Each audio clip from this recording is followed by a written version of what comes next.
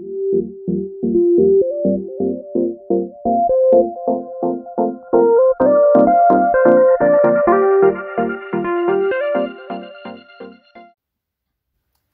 guys, it's your girl Ren and welcome to another video, right?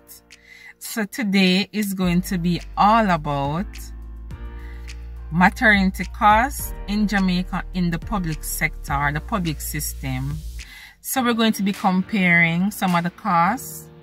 So private versus public. Alright, so first of all, have you subscribed to the channel as yet? If you haven't done so yet, please do so now. Won't give you like about 5 seconds to do that right now. Right? And make sure you turn on your notification bell so that you can know whenever I post another video. Alright? Thank you. So, having your baby privately or public system, which one do you choose? How do you choose? Right? So I'm just going to give you some tips, some pointers right now, and just tell you some costs. For the private sector, I do not know the cost for all the hospitals, but I know the average, right?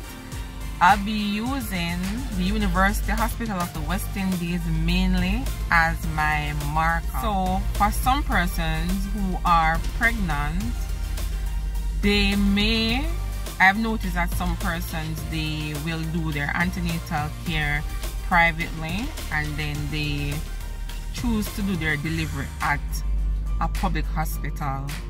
So some persons will go to like a OBGYN and do all their visits at that facility, and then they will do the labor and delivery at a public hospital.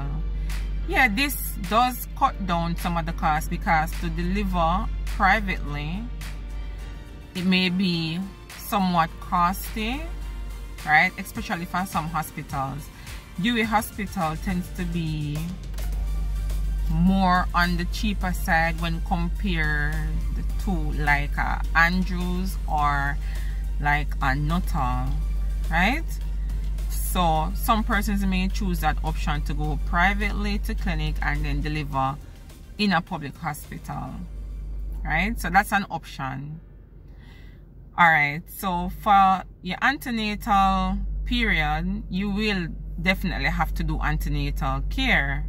So whether you plan to go to a private doctor, an OBGYN, or you plan to come to the nearest health center, you will basically have to factor in transportation costs. So you have to factor in your taxi fare or your bus fare, or you know, you basically burning gas to go to this facility, right? So for persons who are coming to the public clinic, you know, most of those persons, they tend to either live walking distance from the clinic, or they probably live like a taxi drive away or a bus drive away, right? So you will basically definitely have to factor in your transportation costs.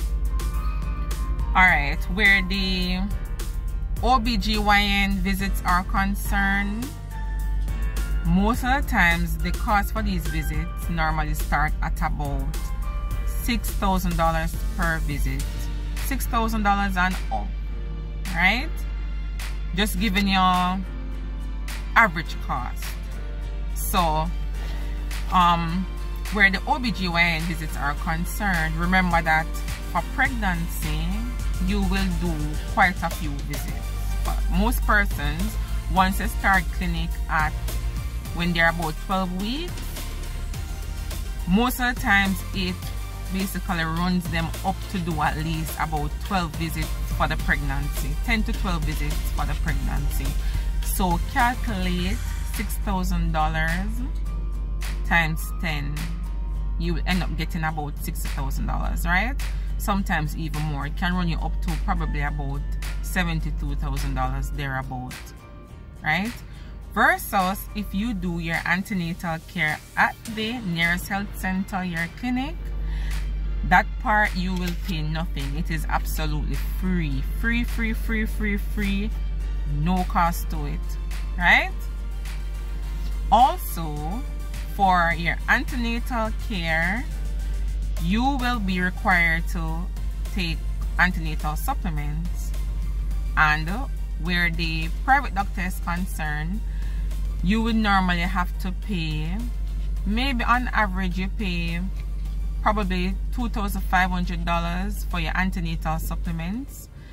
So you'd pay $2,500 every month, right? Because most of the supplements would last you for like a month. So you would have to be replenishing that every month. So versus if you come to the public antenatal clinic, we most of the times provide the antenatal supplement. So for each visit, the midwife would, you know, give you some iron supplement, some folic acid.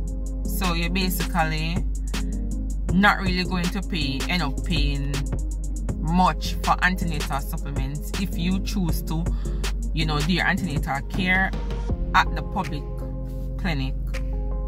Mind you, you know, apart from the iron and the folic that the midwife at the health center may prescribe for you or may give you, you may in addition end up buying, you know, maternal supplements like a Natel, right? But it would definitely be a bit cheaper than if you go privately. All right, another thing where cost is concerned would be your blood test. For antenatal clinic, you'll have to do blood tests. You'll have to do screening for various things. So ideally, you're supposed to do at least 3 ultrasounds during your pregnancy, right? So you're supposed to be doing an ultrasound, but at least doing an ultrasound for each trimester, right? All right, so another factor that you would have to consider in terms of spending would be to buy your late, prepare your late. So, and that is buying up for your baby, buying up for you, buying up for your hospital stay, right? So where the public sector is concerned, you know, you're going to be basically buying just about everything, because when you go to the hospital to deliver your baby, nothing really is provided for you. So you'd have to go there with things that you're going to receive your baby in, so your baby clothes, everything, right? Where the private sector is concerned, they do also make you carry your late, your stuff for your baby and for you, right? So you basically would still end up spending maybe around the same amount in terms of preparing that aspect of it. All right, so let's talk about the delivery, the labor and delivery part of it now. All right, so if you choose to go privately, so you're going to deliver in a private hospital, let's say you decided to deliver at UWI, which, as I said before, UWI tends to be the cheapest in terms of delivering, hospital stay, all of that. So at UWI, you may end up spending somewhere from around, if you plan to do, or if you do a vaginal delivery, you may end up spending somewhere just for the delivery, just for the vaginal delivery, you may end up spending probably somewhere around close to $50,000 for that delivery. Versus if you end up having to do a cesarean section, you will be looking at probably around $130,000 thereabout to to do that delivery, to do a cesarean section, right? And you know that for these hospitals, you have to have a down payment in order to be booked there for delivery, right? But in the public sector, if you choose to deliver in the public hospital, you will not be charged for that delivery. So even if you end up in complications and you end up having to do a C-section, you would not end up paying for the C-section, right? So that would be free of cost. Also remember that when you deliver at the private hospital, apart from the money that you would pay for doing the delivery, whether vaginal delivery or C-section, you would have to pay for the period that you stay, right? So let's say you deliver vaginally and you end up staying in the hospital for a day or 2 days, you're going to have to pay for your hospital stay, right? And if you deliver UE, your hospital stay can run you up to probably even about maybe $14,000 per day, versus if you deliver at the public hospital, you pay nothing for your hospital stay. So even if you end up staying for 3-4 days, you end up not going to pay any money to stay, right? Versus if you deliver at the private hospital, you're definitely going to have to pay for hospital stay. Also, the thing about the whole private and public hospital is you get more. I know that UE has 2 different types of room. They have the semi-private room and they have the private room. So if you decide to pay for the private room, then you'd have your own bathroom and your own everything to yourself, versus if you pay for a semi-private room, you would basically share bathroom with other patients. In the public hospital, you really don't have you're not going to get a private room, right? The only privacy that you may get is just if you like draw the screen, so draw your curtain around you, right? But you're going to share a bathroom with other clients, right? So that is the plus where UE or the other private hospitals are concerned. While you pay for your delivery at the private hospital, if you choose to do your antenatal care publicly and deliver publicly, you have the option of actually, once you meet the requirement, you have the option of doing a home birth, right? It's exciting stuff.